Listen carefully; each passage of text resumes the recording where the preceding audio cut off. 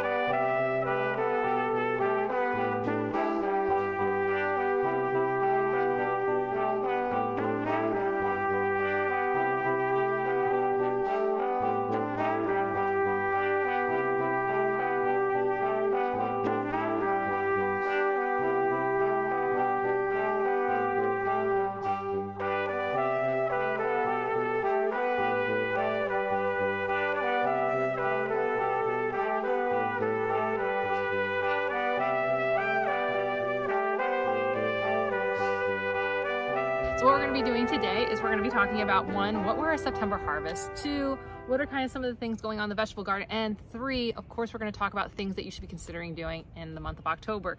Because I think the biggest thing is we really need to talk about with the change of weather from the hurricane and the fact that we maybe lost some ground in September.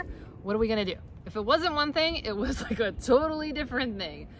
Gardening in September was hard. Oh my gosh. If it wasn't for the absolute, like, I don't even know how many inches of rain. Does anyone know how many inches of rain did we get in September? Like, even before the hurricane, we had gotten so much rain, killing seedlings left and right. Everyone was struggling. And then we got a hurricane. And so if you still have a garden, a lot of us lost stuff. Not surprising. You all know me, like, we're gonna try to make the best of whatever situation we're in. So no matter where you're at in this whole spectrum of just like, September sucked, and how much sucking it did, it's gonna vary a lot for us Floridians. So if you're in a place right now where you're ready to get going and start on doing things again for the month of October, then that's what this video is here for. If you're ready, I'm gonna give you some ideas of things that you can get started. We are gonna talk about what our results are for the month of September and kind of what are some of the things that we expect to be harvesting in the month of October. So that can help you, if you're ready, get back on track to doing what you can do. If you're not ready to be back on track because we just went through a lot, that's okay. Remember, you can always hang out and have some fun and just not think about all the things that are going on, because there's a lot going on in Florida right now. So let's get into it. Let's talk harvest numbers. So let's get into our harvest numbers. So in 2020, I was able to harvest 10 pounds. I honestly don't remember what I probably harvested. Maybe it was sweet potatoes or something in October of 2020. So I got 10 pounds then. 2021, only a pound.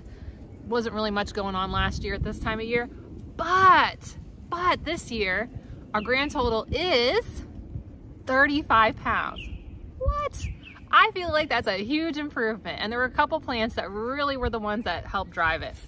So taking a look at our notes, I know I'm like running out of space. Anyone else on this?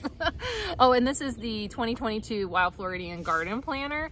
I am working on the 2023 one. It's going to be even better. I'm super excited for the changes that we're doing, but let's focus. So 35 pounds. So who was the big driver? So the biggest driver was pumpkins. You know, as a Floridian, we are so off from like what Northerners do. So to be harvesting pumpkins in September, and actually I probably would have let those go another week and they would have been harvested in October, is kind of crazy. And if you're wondering what variety, it was Seminole pumpkins. Seminole pumpkins have been an amazing crop. If you have not added it and you're considering doing pumpkins, I would totally recommend Seminole pumpkins. I got my seeds from Daisy the Good. That's David the Good's daughter. But there are other places you can pick them up too. They were slow to start, but man, have they just been like a champ. Like, they kind of die back, but then they come back again, and then they die back, and then they come back again. And I am ending up with so many pounds. So this month in September, we got 18 pounds of pumpkin. We're getting a lot of pumpkin. I'm getting to the point I'm like, do I need all this pumpkin? This is a lot. We got a lot inside the house, but we've been picking away at it. Ben's been trying new dishes, and he's trying some other new ones because of our number 2 crop for the month, which was 10 pounds of loofah. this one, I had no idea whether I was supposed to harvest it young, old, what. Like mostly what you see out there is people who let it go dry so you can use it like, you know, for your shower and as a food. But I've heard that you can use it as zucchini, and y'all have been giving me tips on when to harvest it. But because of the hurricane, I was just like, you know what, I'm gonna harvest it in all the phases and we'll just try it and see what's worked. So I know this week, I can't really talk about it yet, but this week Ben's working on a chili dish that uses Seminole pumpkins, and he's gonna try to use some of the young loofahs as a zucchini substitute, and we're gonna just try it. That's what I told him. I'm like, we'll just try and we'll just see what happens, and I will, as we try them, I will let you know what seems to be working for us. But I love all the tips that y'all have been giving me, so continue to give tips for those of us who are newer to the loofah. There are some that are older, and I think we'll get to use them as sponges, you know, in the shower. We'll have lovely exfoliated skin. If you don't know what a loofah is, which when talking to my family, a lot of them are like, I don't know what a loofah is. I'm like, you know, that like plasticky fluffy thing that you find in Publix, right? And you like scrub it with soap, but like this is like the natural version of it. So I'm excited to try out both this and this. So 10 pounds. And the thing is that when the hurricane hit, a lot of the loofah leaves looked really sad, and I realized there were even more loofahs hiding in the arch than I even harvested. Because that's one of the challenges I'm finding between the Puerto Rican black beans and the loofahs. They are so like, it's great because the arches have looked great. Not right now. They kind of look a little sad because of the hurricane, but whatever. But they are so full. It's sometimes hard to find like the loofahs and the bean pods because they're just like everywhere. So loofah, 10 pounds. And after that, then, well, we had our black sapote fall down, and we grabbed the 4 pounds of black sapote fruit. And now if you've never heard of black sapote, this is also called chocolate pudding fruit. I've been so excited to try it. I don't know if any of these are going to actually ripen, but we have them because we had to cut down the tree because it fell over. So the stump has been pushed back up. If it ends up re-sprouting, cool. If it doesn't, we'll put something else in there. But I've been wondering if black sapote, and any of you who are used to doing black sapote or mamey sapote or any of the sapotes, I heard from my friend who grew up down in Miami that the mameys take 24 months. From the time that they flower, but they flower every year, so you always are getting mameys once it gets going. And I started last year getting flowers and fruit, and so I was thinking that they might be kind of a similar process with black sapote, but I don't know. So it looked like some of the fruit probably came from last year into this year. It does not look as big as I've seen online, so I'm not really sure. So if you know, I would love to know. I really have lots of questions this month. I'm like, I don't know. So just those 3 crops together brought in 32 of the 35 pounds. And then we got a little bit of this and that. So we got 7 crops in total, which saved us approximately $40, though I don't have a dollar number in for loofah. So, you know, whatever. So that number will go up, which leads us to 461 pounds of harvest so far this year and $843 of savings at a minimum from the grocery store, which is really exciting. But that is the past. And here's the reality is we are where we are. The garden is what it is. So if you put in starts and they didn't survive the hurricane or the deluges of rain, that may have happened, right? Or just like me, I lost some of my seed starts just because of like, I had to shove in my garage. They weren't getting light. They didn't get water, and a couple of them died off. Stuff happened. So let's just be where we're at and move forward. So that got me thinking about, you know, if you were trying to reset your vegetable garden, what would you do right now? And here's one of the things is that the weather is like winter weather right now. Is it similar for y'all? It has been in the 60s in the morning here in zone 10A, and that is very odd for October. Very, very odd for us, especially at the beginning of October. But it's cooler, and that just is what it is. So while you could maybe get some tomato plants in or peppers or one of the warm weather crops, I honestly just feel like we need to just kind of let go of the warm weather crops, because just looking at the forecast over the next couple weeks and what's probably going to be happening, you know, what happened with the hurricane, a lot of stuff happened with the hurricane, but from a weather standpoint is a lot of deep water got kicked up, which is cooling the water around Florida down further than it normally would be. And what that's going to do is it's going to, plus whatever is happening with the wind systems, is it's keeping Florida a lot cooler than it would in October. And that's just not going to be ideal temperatures as we head into November for warm weather crops. Now, if you have seeded stuff, don't go pulling anything out. No stopping. If you got warm weather crops, I got tomatoes over here, I got peppers doing things behind me, just let them keep going, okay? But if you're thinking about seeds, what you may want to consider is let's just skip ahead to cold weather crops. You know, and if you've been following my tips all along, you know I've been telling you, like, just grab the cold weather crops because the seed packets are going to go. So I've been doing that throughout the year as I see stuff, you know, because I impulse buy, like, let's be real, but I've been stocking up. So I wanted to give you guys a couple ideas of things to think about for October that should be working with the temperatures we're getting. And one of the things to be thinking about is beets. Now remember, with beets, you can eat both the root and the leaves. So you got kind of like a I call these 2-for-1 plants, is that, because even if you never get a really good, like, nice root growth, you still can eat the leaves. So it's like, it never lacks value to put it in your garden. So you can throw those beets in salads or smoothies. We've thrown the leaves in smoothies. It always changes them to a very interesting purple. And I can always tell because I'm always like, Ben, something's different with the smoothie. He's like, yeah, I put the beet leaves in. So beets, great one. And they're pretty fast. So depending if the weather kind of gets a little bit back to how it normally is, like hotter, you may make some really good ground and these should be okay. Another one to consider is your onions. So whether you're green onions, like, so they call them bunching onions, or you do like a proper onion, those would be great to start right now. And remember, with this one, if you're sitting here going like, well, I don't have seeds, go buy some green onions from Publix, go use them in a dish, and then just take the bottom parts, this root part, and just shove them in the ground. And they will grow green onions for you for, like, depending on how well you establish them, I've had mine up to a year.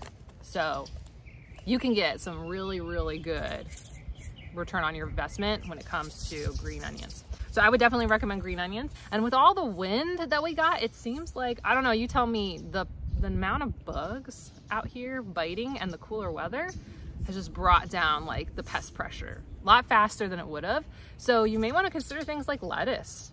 Definitely maybe a time to consider doing some lettuces, a cut and come again. We like to do a lot more cut and come again, especially kind of early and late in the season, because if we do get a lot of buggy boos, you know, we can cut off the leaves and cut and cut and cut. And so if they get a leaf or two, it's not a big deal, versus when you're trying to wait for that whole head, you know, the odds increase that they're going to get in there and start creating problems. And then now you kind of lose the whole harvest, versus if you have like a lot of heads and you're just like cutting and cutting and cutting.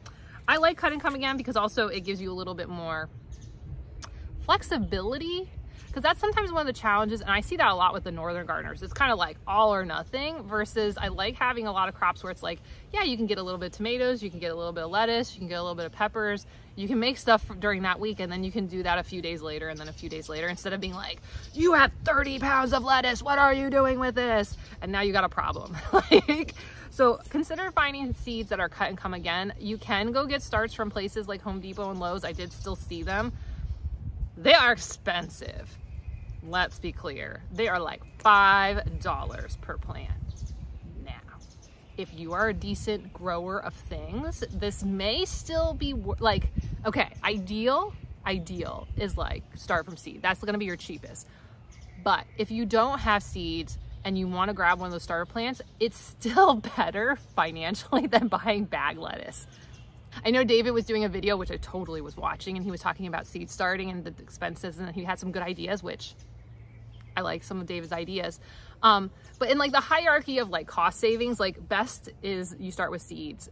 Next is actually doing starts, as long as the starts don't get way too expensive, though they're edging into the point where it's kind of like, I don't know. And then it's like buying whole heads of lettuce that aren't really processed at Publix, and then you got your like cut up bag lettuce. Like that's gonna be your most expensive per pound.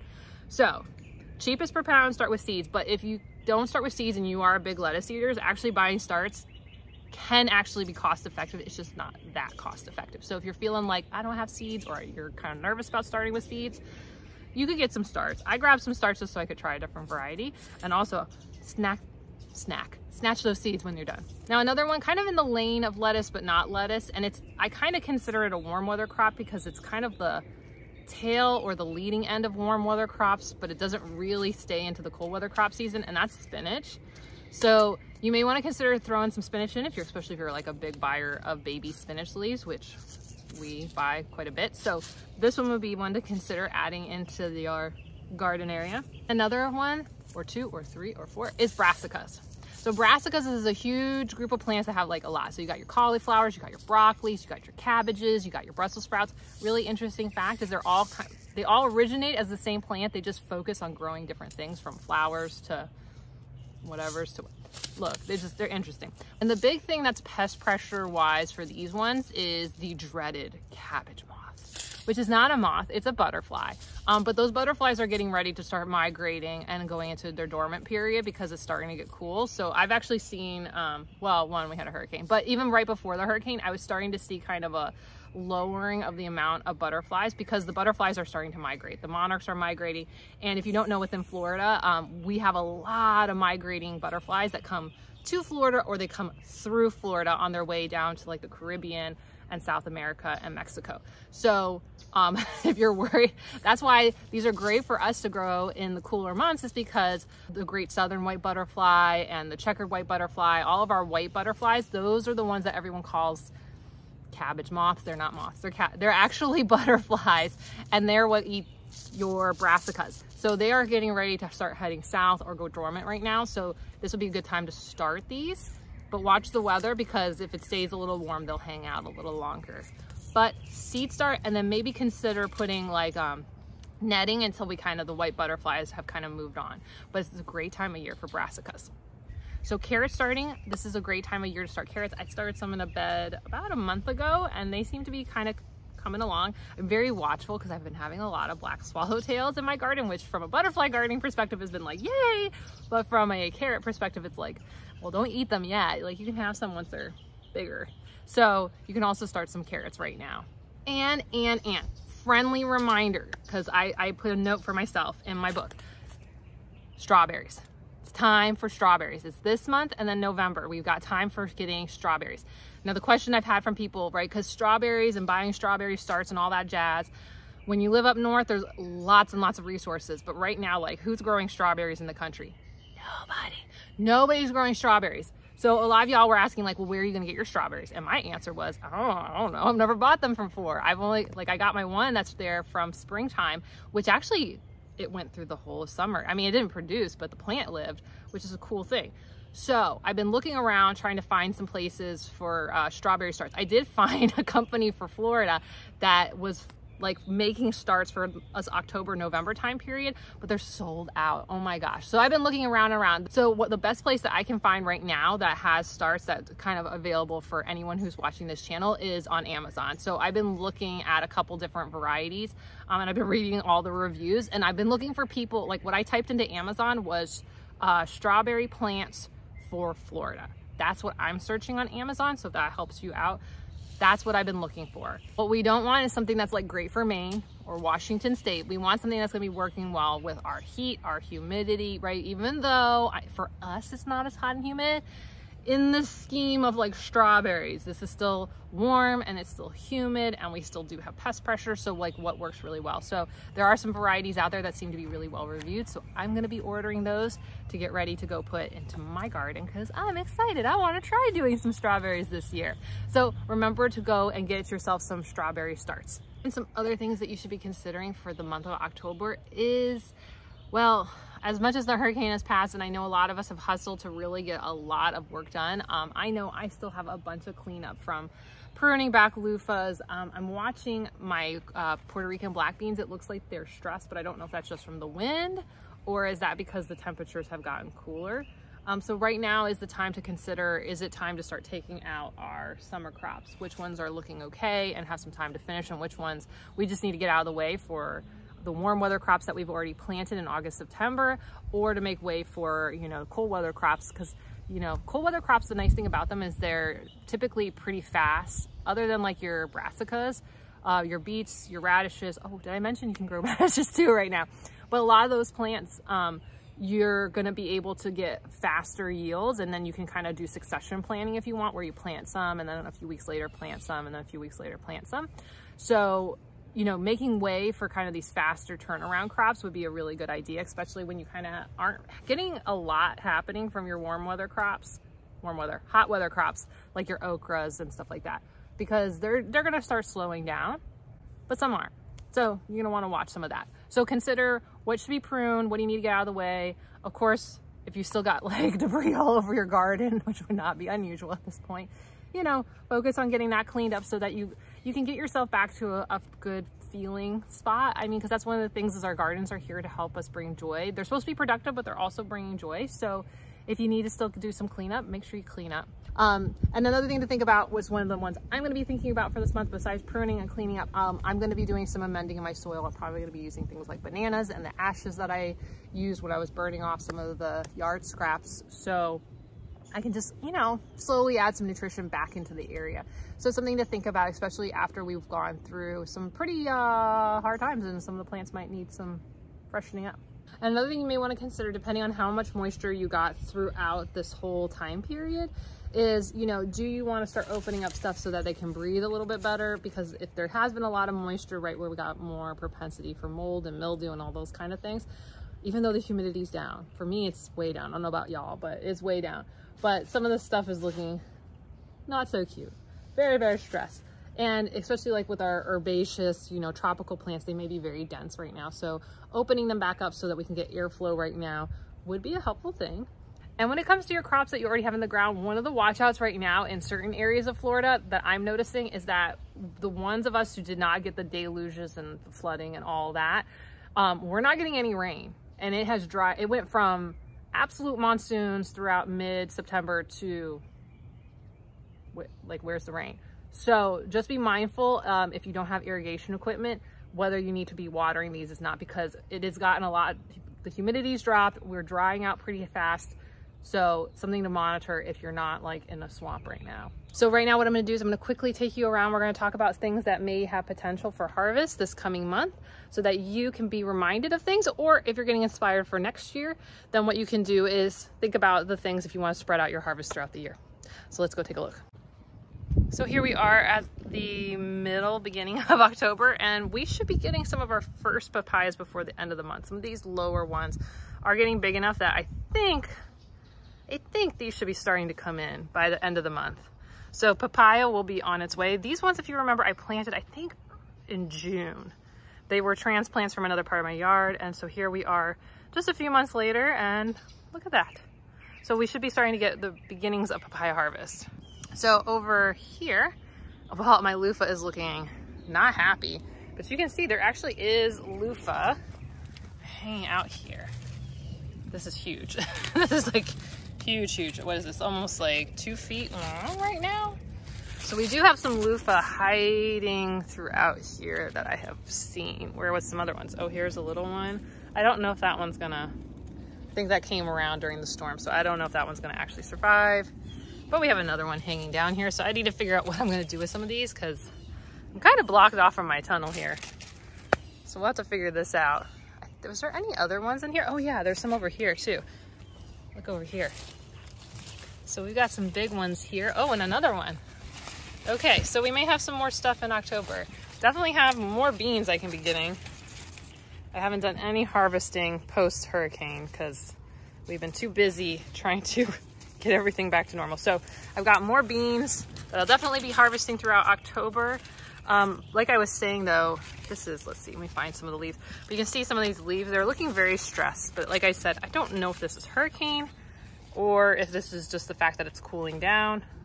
I'll just be monitoring them. But because this has kind of all gotten ripped apart, I can actually see the beans a little bit better than I could before. Before, this is just a mess to try to get through. And then over here, my okra is still producing a little bit. Ugh, I missed harvesting this one, but there'll be a couple little ones here. But I'm kind of at the point of like, does it stay, does it go? We'll be considering that over this month of just maybe having this guy get out of here. But below, we definitely have cubanelles that are forming that were small and itty bitties right before the hurricane. So I will let them I will be harvesting these this month. You can see more. And these are actually off the pepper plants that I prune. This one over here is the one I didn't prune, and it's got a little bit of peppers, but it's more the ones I pruned that are flowering pretty well. So good tip from Maggie about giving it a hard prune. We got some more Tabasco here, and we can see the pepper plants I overpaid for. These are the transplants from Home Depots and Lowe's. We've got flowers on them. They are getting ready to put out fruit. They've already put out some fruit, so I'll expect a pretty decent pepper harvest. We have green onions that were planted in the winter or spring of this year. It has been a while. They are just hanging out. So I look forward to some pretty decent pepper harvest in October. Lots and lots of flowering, lots of good stuff going on there. Now, there have been some Everglades tomatoes hiding and popping up from here and there, but overall, our tomato plants have done really well. I don't know that I'm gonna get any harvest in the month of October. I'll expect more of it come November. And then over here, there comes the sweet potatoes bouncing back. I do not think I'll be harvesting any sweet potatoes come October. Definitely November is what I'm thinking. Over here, I need to clear out the last of these cabbages. I may get some peppers off of this plant, but you can see we got some beets here, so I might have some beet greens in October.